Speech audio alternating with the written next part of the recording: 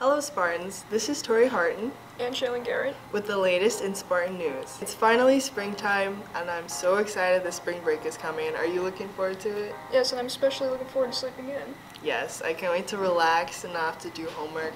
But now let's go to the news around the school. Students in math classes are always wondering how their math will apply to real life. Now the math department has a cool class that fuses geometry and the practical application of math with construction. Let's go to Mrs. Strelo and Mr. Kowalski with more on this creative idea.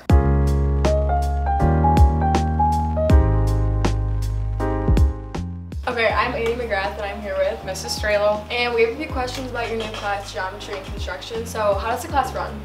So it's a 2-period class and they have math for 1 period and then construction for a 2nd period. Mostly 9th period is math and then 10th period is construction. Sometimes we flip-flop it, but basically just apply the math that they learned into construction. Okay. And is this offered to all grade levels? No, only sophomores. Okay.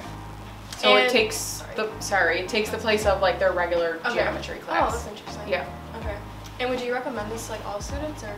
I think anybody who's interested in maybe going into the trades or likes to work with their hands, it's definitely a class to try out, and it's new and fun and totally different than any regular geometry class. Okay. And are you the only one who teaches it? Or? It's me and then Mr. Kowalski, the OLCHS teacher. We team teach. He's just not in this interview right now. Okay.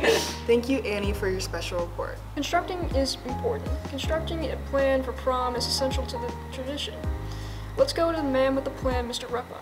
My name is Jack Weston. I'm here with Dr. Repa. How are you doing? Today we're going to be talking about prom. So, Dr. Repa, what are we to expect from prom?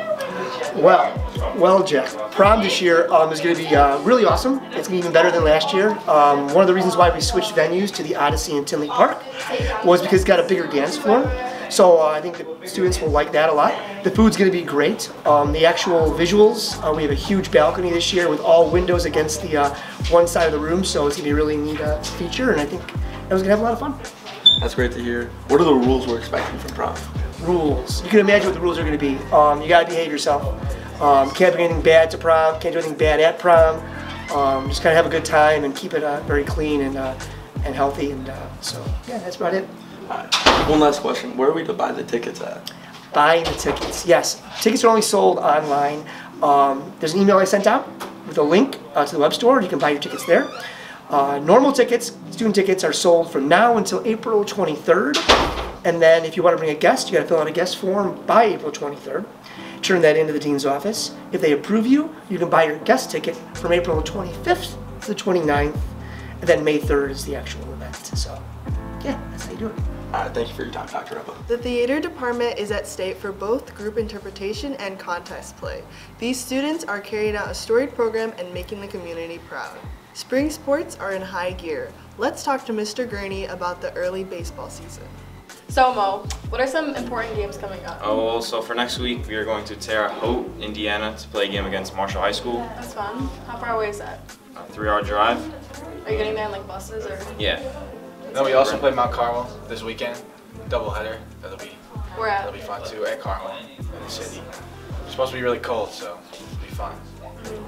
And lastly, who are some big players that you would like to Ivan Gonzalez has been doing well at second base. Kyle Bader's been doing well for us hitting. Charlie's been doing well. And then John Olniczek just threw a no-hitter the other day against Morton. All right, thank you guys. Short Bell made an Oklahoma proud with a regional finish in girls wrestling.